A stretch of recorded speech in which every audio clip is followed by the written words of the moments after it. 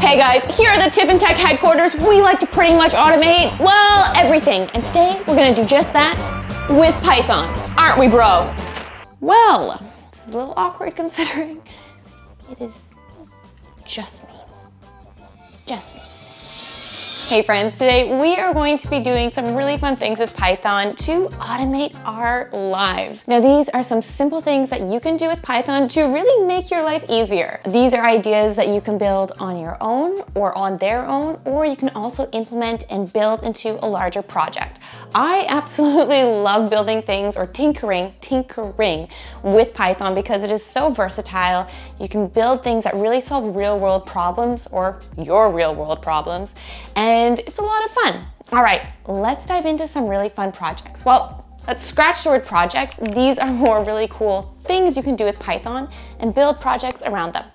All right, let's go. We're going here, so come. All right, ready? 1, 2, 1, 2. No, okay, serious. Okay, the first one I want to talk about is creating our own Google search with Python. Now you're probably thinking, well, Tiff, why wouldn't I just open up Google?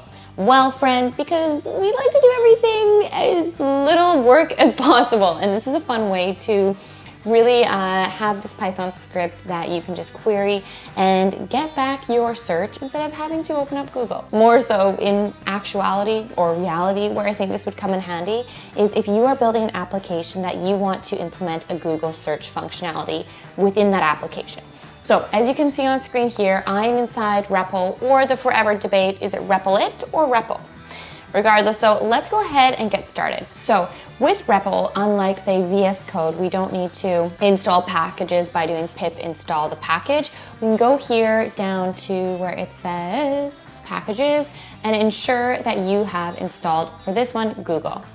Once it's installed, go back to your main.py and then let's start typing. So from this, we are doing from Google search, import, and we are just importing the search. Then we are going to have a query, and this query will be essentially whatever you are going to be asking Google. So for this case, let's say best courses on coding. Let's just stick with the tech theme here. Once again, this can be whatever you want. And then let's loop over the results. So for I in search. See, this is really cool. I have installed, as you can see, or not installed, but I pay for Ghostwriter on REPL, so it will actually help us write our code, which is pretty cool, even though it wrote it wrong. But anyways, search query, and then let's do TLD equals co.in. Let's also give it the number that we are going to have it return. So number will equal, say, 10 in this case, and it will stop at once it hits 10 as well. And pause equals 2. All right, perfect. Now let's go print I, which will return us the results. Query, what does it look like here? Name and define search. That would make sense. Now, people always ask when I do these tinkering or building videos, they're like, Tiff, what are you looking at when you're typing? Well, I have this script of what I am working off of. I don't have all of these things perfectly memorized to a T what we are building. So I built it, then I record it. That's a process. All right, it is updating packages. What do we have here? Cannot import names search from Google search. From Google search, import search. Query. Best courses on coding for I in search. Query TLD. I don't like us. We just installed the package. Didn't we install the package? Yeah, Google. Okay, remove. Let's try this again here. This is real-time coding, tinkering, whatever you want to call it. It's been very slow. Install. I don't think it's the code. Code seems to be, I mean, it's so simple. We will see though. And look at the CPU, it's not happy. It's okay. Are you ready? I think they're ready. I think we're ready. Yay! Pretty cool. So you can see here now, we have the 10 best courses on coding. we are getting the results Google is returning. So this is super cool. Very simple package, Google, that you can build around, but it makes it really fun that you can add it to an application. Think of getting this list or this results and being able to display it on your application or use it in varying ways. Okay, the next thing we are going to do is convert an image into a PDF. And this is something I feel like I always am finding the need for.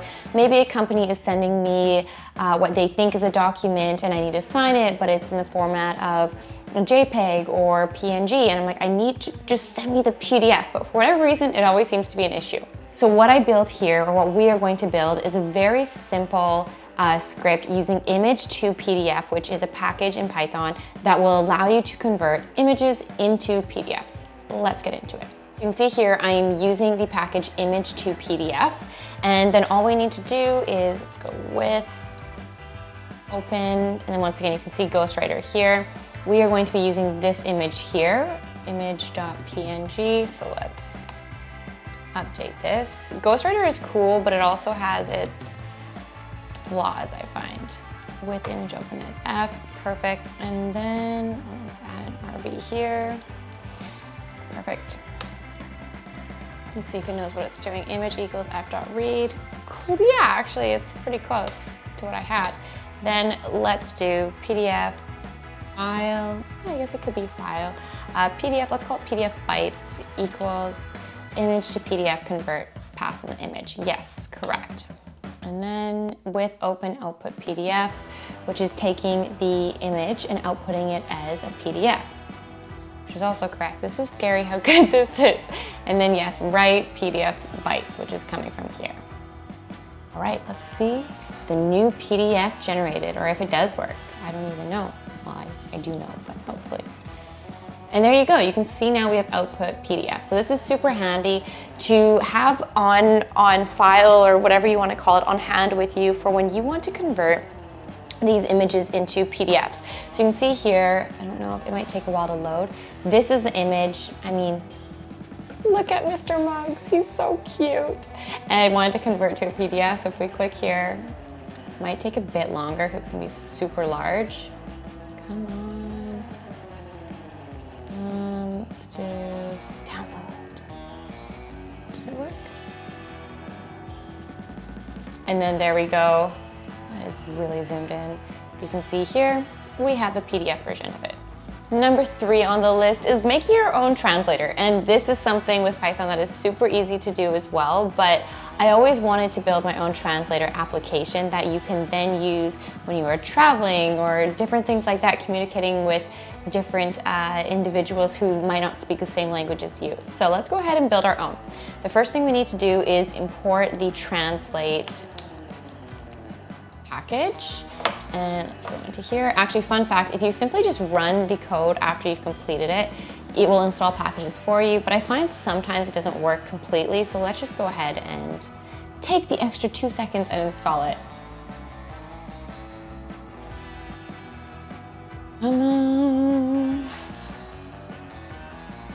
Should go get a coffee or something while we're waiting. This is taking a long time. Actually, while it's waiting, what do you prefer, coffee or tea? I feel like I've become too much of a coffee person, which is becoming a problem. Might have to go on a coffee detox, but I really don't want to. All right, let's see if it's ready. Well, we'll let it still install and we'll continue on. So next up, let's declare translator. And that will equal translator.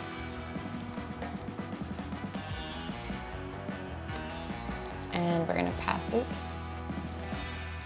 I am not doing this right, import translate.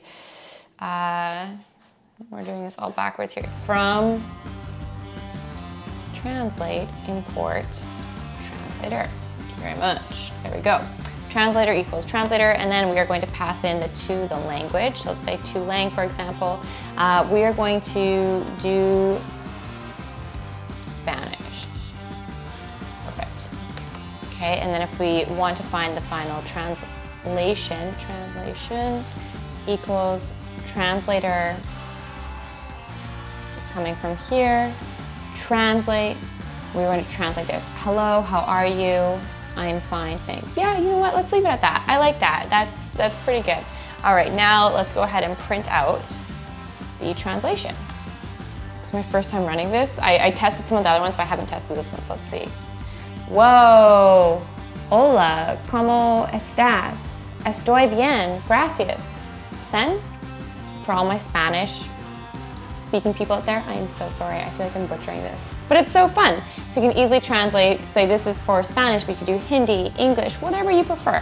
All right, those are 3 really interesting and fun things that you can do with Python. It's, as I mentioned at the beginning of this video, the possibilities with Python really feel endless and they're so fun. We built these small, simple things that you can either use on their own to automate your life throughout varying ways, or you can also build into further projects, which is a really fun way too. Speaking of that, I need to find a way to automate coffee to like inject in my system every day. How do I do that? I need help. Someone have a tutorial for that? All right, make sure to hit that subscribe button. Leave in the comments other videos you want to see around career, coding, personal, any of the above, and I'll see you all soon. Thanks, everyone.